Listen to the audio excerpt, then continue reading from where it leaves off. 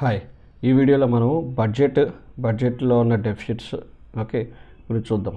నేను already public finance పైన ఒక వీడియో చేశాను కదా. తర్వాత బడ్జెట్లో components okay receipt side expenditure side ఏమి ఉంటాయి, ఓకే రెవెన్యూ బడ్జెట్ అంటే ఏంటి, క్యాపిటల్ బడ్జెట్ అంటే ఏంటి, సో నేను అది ఎక్స్ప్లెయిన్ చేశాను. ఇదే ప్లేలిస్ట్లో ఉన్నాయి. So just better go through those videos. Public finance అంటే ఏంటి, okay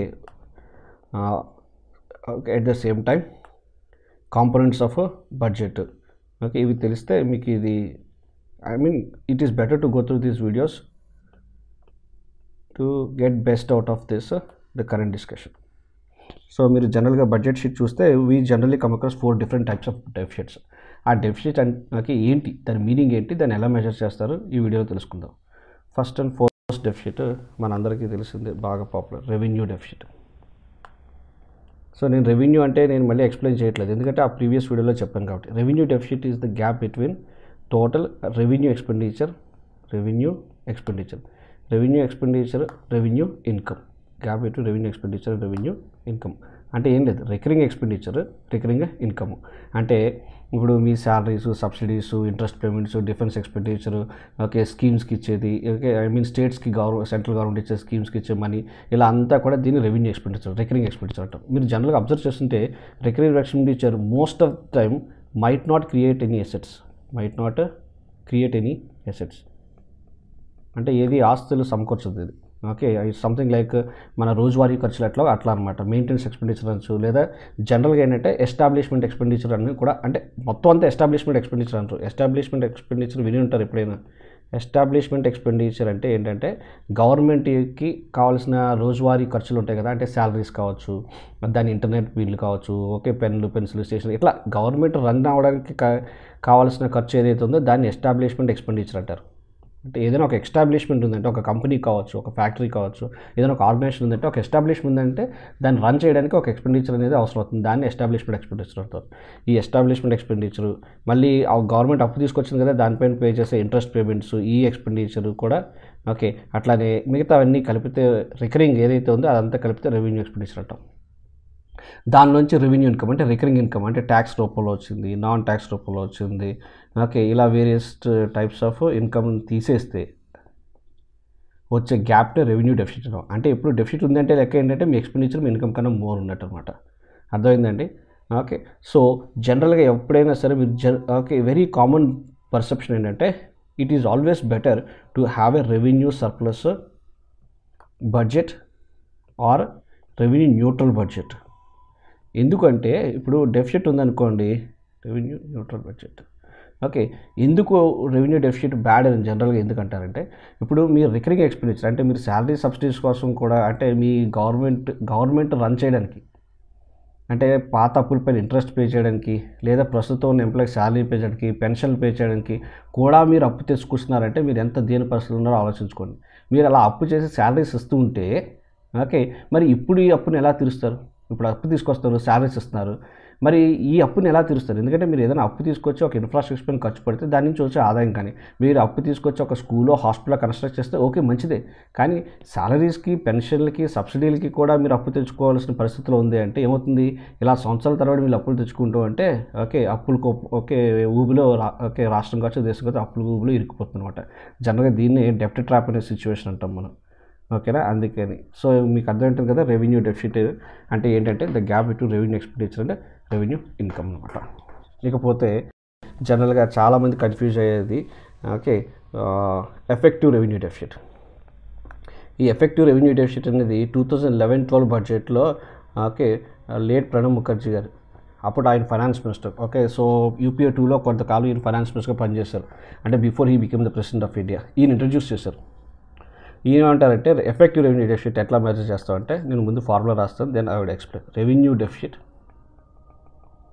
minus grants allocated for creation of capital assets. Grants allocated for creation of capital assets. ఇది ఫార్ములా. సో ఇప్పుడు దీని పర్పస్ ఏంటనేది నేను ఎక్స్ప్లెయిన్ చేస్తాను. నేను ఇంతకుముందు రెవెన్యూ డెఫిసిట్ చెప్పినప్పుడు ఏం చెప్పారు, రెవెన్యూ డెఫిసిట్ అనేది మంచిది కాదు, ఎందుకంటే మనం రెవెన్యూ డెఫిసిట్ని ఫిల్ చేయడానికి ఏదైనా మనీ బారో చేసినప్పుడు ఆ పెట్టే ఖర్చు అంతా కూడా ఏ ఎసెట్ జనరేట్ చేయదు, కాబట్టి దానివల్ల మనం అప్పులులో కూరుకుపోతాం, కాబట్టి revenue deficit out right bad అని చెప్పి నేను చెప్పేశాను. కానీ మీరు ఇండియాలో చూసుకుంటే ఏంటంటే సెంట్రల్ గవర్నమెంట్ వేరే స్కీమ్స్ ఇంప్లిమెంట్ చేస్తుంది, అంటే సెంట్రల్ స్పాన్సర్ స్కీమ్స్ కావచ్చు, మోస్ట్లీ సెంట్రల్ స్పాన్సర్ స్కీమ్స్ ఉన్నాయనుకోండి. ఈ సెంట్రల్ గవర్నమెంట్ ఇంప్లిమెంట్ చేసే సెంట్రల్ స్పాన్సర్ స్కీమ్స్కి ఓకే గవర్నమెంట్ ఏం చేస్తుంది, స్టేట్ గవర్నమెంట్స్కి కొంత ఫండింగ్ అంటే కొంత గ్రాంట్ ఇస్తూ ఉంటుంది. స్టేట్ గవర్నమెంట్కి కొంత గ్రాంట్ రికరింగ్గా ఇస్తూ ఉంటుంది అనమాట. గ్రాంట్ అంటే ఏంటంటే వీళ్ళు రీపే చేయాల్సిన అవసరం లేదు, అప్పు కాదు. గ్రాంట్ అంటే they don't need to repay, ఎందుకంటే ఒక స్కీమ్ని ఇంప్లిమెంట్ చేయడానికి, ఒక వెల్ఫేర్ స్కీమ్ని ఇంప్లిమెంట్ చేయడానికి సెంటర్ ఏం చేస్తుందంటే స్టేట్స్కి ఇస్తుంది. ఓకే, ఈ రికరింగ్ ఎక్స్పెండిచర్ ఏదైతే ఉందో అంటే ఈ okay the grants అలాకేటెడ్ by the union government to states to implement various welfare schemes, mostly central sponsor స్కీమ్స్ని. దీన్ని ఇండియాలో మనం రెవెన్యూ ఎక్స్పెండిచర్లోకి లెక్క కడతాం, రెవెన్యూ ఎక్స్పెండిచర్గా భావిస్తాం. ఎందుకంటే ప్రతి నెలకో ప్రతి క్వార్టర్కో సెంటర్ ఏమో వీళ్ళకి గ్రాంట్స్ రూపంలో ఆ మనీని ఇస్తుంది కాబట్టి మనం దాన్ని రెవెన్యూ ఎక్స్పెండిచర్గా లెక్కిస్తాం. కానీ ఇలా గ్రాంట్ ఇచ్చిన కొంత అమౌంట్ స్టేట్స్ ఏం చేస్తాయంటే okay some part of this grants would end up resulting in some capital assets. నేను ఇంతకుముందు రెవెన్యూ డెఫిసిట్ చెప్పినప్పుడు ఏం చెప్పాను, most of the revenue deficit generally doesn't create any asset. అందుకే మనం బ్యాడ్ అన్నాం. ఒక ఆస్తి అనేది లేదంటే ఒక అసెట్ అనేది క్రియేట్ కాకపోతే అప్పు తెచ్చి ఖర్చు పెట్టడం మీనింగ్ లేదని చెప్పి నేను అవుట్ రైట్ చెప్పాను. కానీ ఈయనేమంటారంటే సెంటర్ స్టేట్స్కి ఇచ్చే ప్రతి పైసా కూడా okay I mean it's not necessary, it doesn't create assets. Some part of the grants we are giving to states is for creation of capital assets, and that we are reporting as part of a revenue expenditure. Okay, so మేము ప్రతి పైసా కూడా స్టేట్స్కి ఇచ్చేది okay మొత్తం అది okay వాళ్ళ day to day రోజువారీ ఖర్చులకు ఖర్చు పెట్టట్టుకోవట్లేదు. కొంత అమౌంట్ ఆఫ్ మనీ మేము గ్రాంట్గా ఇచ్చే దానివల్ల వాళ్ళు అసెట్స్ క్రియేట్ చేస్తారు, ఒక క్యాపిటల్ అసెట్స్ క్రియేట్ చేస్తారు, అంటే that has a long tenure. Okay, so ఈ క్యాపిటల్ అసెట్స్ అనేది స్టేట్ యొక్క ఇన్ఫ్రాస్ట్రక్చర్ డెవలప్ చేయడానికి ఒక స్కూల్కో హాస్పిటల్కో ఏదో ఒక క్యాపిటల్ అసెట్ క్రియేట్ చేస్తారు. సో మేము ఏదైతే స్టేట్స్కి క్యాపిటల్ అసెట్స్ క్రియేట్ చేయడానికి గ్రాంట్స్ రూపాయలు ఇస్తున్నామో అది మా రెవెన్యూ ఎక్స్పెండిచర్ చూపిస్తాం. సో కాబట్టి మొత్తం రెవెన్యూ డెఫిసిట్ అనేది నిజంగా మనం బాదర్ అవ్వాల్సిన అవసరం లేదు. What part of revenue deficit we should really bother అంటే రెవెన్యూ డెఫిసిట్ లోంచి grants అలాకేటెడ్ for creation of Capitals, అంటే ఏదైతే ఓకే క్యాపిటల్ అసెట్స్ క్రియేట్ చేయడానికి స్టేట్స్కి మేము గ్రాంట్ రూపంలో ఇస్తున్నామో అది తీసేగా ఆ మిగతా రెవెన్యూ డెఫిసిట్ అనేది really something we need to worry అనమాట. దాన్ని ఆయన ఎఫెక్టివ్ రెవెన్యూ డెఫిసిట్ అన్నారు. అంటే ఏంటంటే మీకు అర్థమైంది కదా, రెవెన్యూ డెఫిసిట్ మొత్తంలోంచి మేము స్టేట్ గవర్నమెంట్కి గ్రాంట్ రూపంలో అంటే ఏంటి క్యాపిటల్ అసెట్స్ క్రియేట్ చేయడానికి, ఏదైనా ఒక ఇన్ఫ్రాస్ట్రక్చర్ క్రియేట్ చేయడానికి, లేదంటే ఒక school hospital Sarva Shiksha Abhiyan scheme పేరు మీద, నేషనల్ హెల్త్ మిషన్ స్కీమ్ పేరు మీద వాళ్ళకి మేము ఇచ్చే ప్రతి పైసా కొంత mark amount creating capital assets. So అందుకని మొత్తం రెవెన్యూ ఎక్స్పెండిచర్ మీరు ఎప్పుడు కూడా doesn't create any capital asset అని ఎనీ అసెట్ అని చెప్పి మీరు అపోహపడద్దు. కొంత మేము ఇచ్చే grant they are creating capital assets, కాబట్టి ఆ మనీ తీసేగా మిగతా రెవెన్యూ డెఫిసిట్ ఏదైతే ఉందో దాన్ని ఎఫెక్టివ్ రెవెన్యూ డెఫిసిట్ అని ఆయన అన్నారు. And that is the revenue deficit that we need to worry, but not this revenue deficit అని చెప్పి ఆయన ఉద్దేశం అనమాట. అందుకని ఆయన ఏమంటారంటే రెవెన్యూ డెఫిసిట్ పూర్తిగా అవుట్ రైట్లీ బ్యాడ్ కాదు, what should really bother the government is effective revenue deficit. Okay, so that is after removing the component of grants అలాకేటెడ్ for creation of capital assets అనమాట. ఓకే, అర్థమైంది అనుకుంటారు నాకు తెలిసి. నా the third deficit అందరికీ కామన్గా తెలిసిందే ఫిస్కల్ డెఫిసిట్ అనేది. ఈ ఫిస్కల్ అనే పదానికి కూడా నేను అర్థం చెప్పాను కదా. సో ఫిస్కల్ డెఫిసిట్ అంటే ఏంటంటే టోటల్ ఎక్స్పెండిచర్ మొత్తం, టోటల్ ఎక్స్పెండిచర్ అంటే రెవెన్యూ ఎక్స్పెండిచర్ క్యాపిటల్ ఎక్స్పెండిచర్ మొత్తం కలిపేగా మైనస్ టోటల్ ఇన్కమ్. మళ్ళీ ఏంటి టోటల్ అంటే ఇది revenue and capital expenditure capex minus revenue and capital income తీసేగా మిగిలిన దాన్నే మనం ఫిస్కల్ డెఫిసిట్ అంటాం. దీన్ని వేరే రకంగా కూడా రాయొచ్చు, total expenditure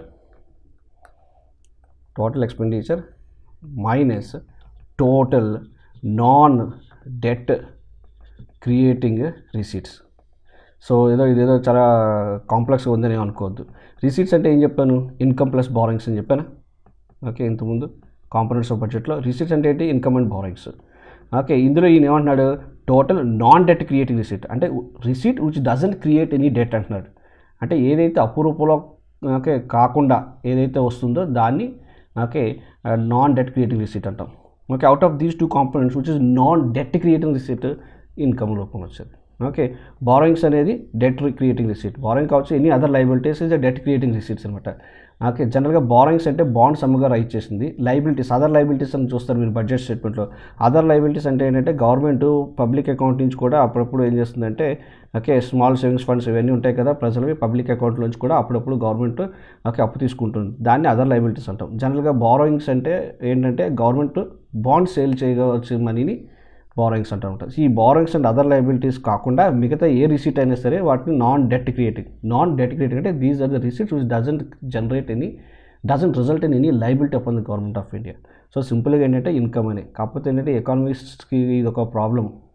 they makes things which are very simple, okay, they make it very complex అనమాట ఇలాంటి టర్మ్స్ అని ఉపయోగించి. సో మీరేం టెన్షన్ పడద్దు. సింప్లీ ఫిస్కల్ డెఫిసిట్ అంటే total expenditure minus total income. దాన్ని total non debt creating receipts. ఒకవేళ ఇలాంటి టర్మ్ వస్తే మీరు ఏమైనా కన్ఫ్యూజ్ కావాల్సి వస్తుంది.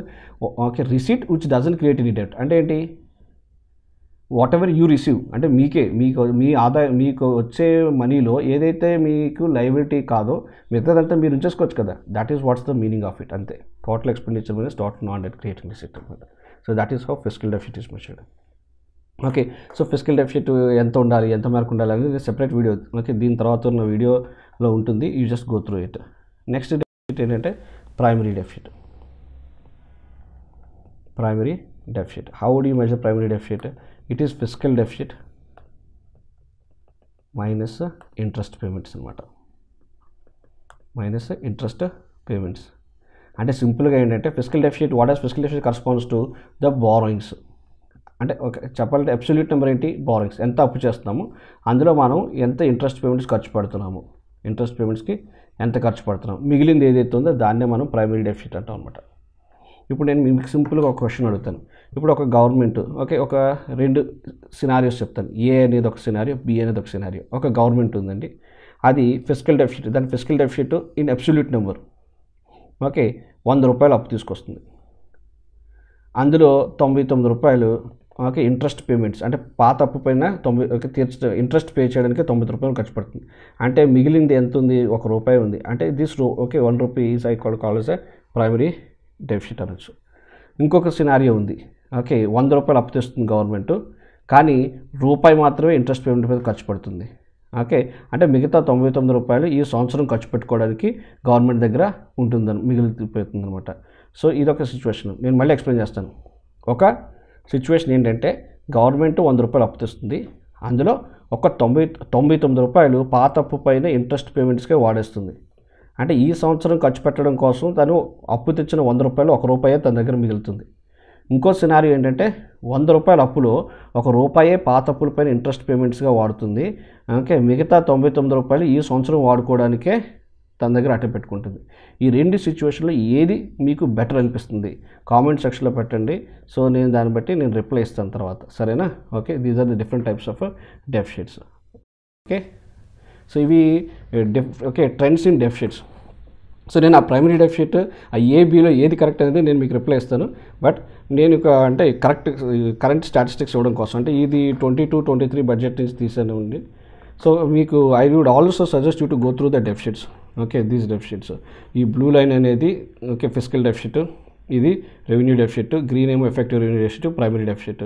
సో పాజ్ చేసి ఈ ట్రెండ్ అట్లీస్ట్ ఫ్రమ్ ఓకే 1920 నుంచి చూస్తే మీరు ఎందుకు ఈ సడన్గా రైజ్ అయిందంటే కోవిడ్ వల్ల కదా.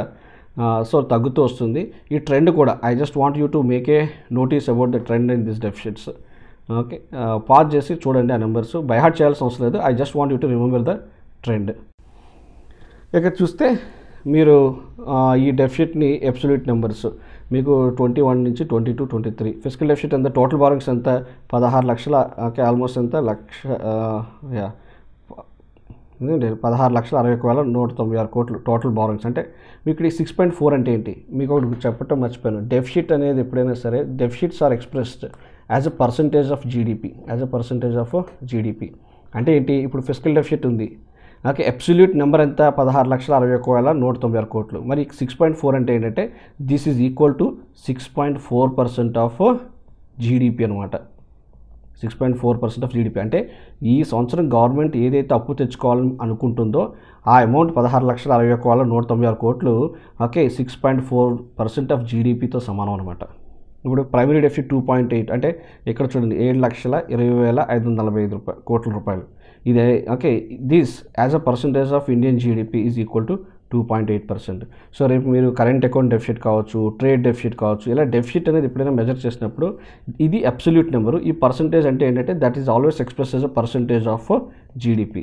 మనం జనరల్గా సేవింగ్స్ టు జీడిపి రేషియోలోని, అలాగే ట్యాక్స్ని కూడా total tax revenue okay as a percent of GDP, ఇట్లా ఓవరాల్గా జీడిపితో కంపేర్ చేయడం అనేది ఒక ఆనవాయితీ. That really helps you to understand okay the state of economy better అనమాట. Okay, so thank you friends.